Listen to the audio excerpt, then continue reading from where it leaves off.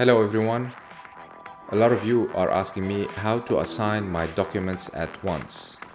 So let's go over that. If you go to my ERAS application and click on Documents and go to Personal Statements, this will be your personal statement. If you go all the way to the right and select Assign, and then these will be all the programs that you're applying for. Let's say you can click on this button and then go all the way down to save. Now since I have applied, I can't do that, but I'm showing you that you can use this checkbox to apply to all rather than to assign the document to each program by itself. You can also go to Documents and go to Letters of Recommendation. You can see those are the letters of recommendation that I have.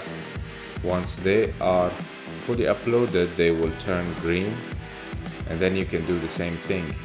Click here and assign, and then you have the chance to check all those programs and click Save. And you repeat the same for all your letters.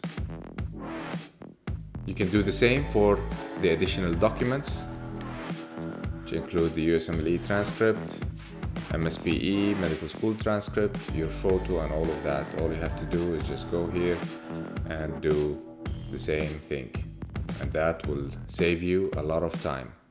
So make sure you watch this video well and you use it to save time when you're applying to your programs. Thank you for watching my channel.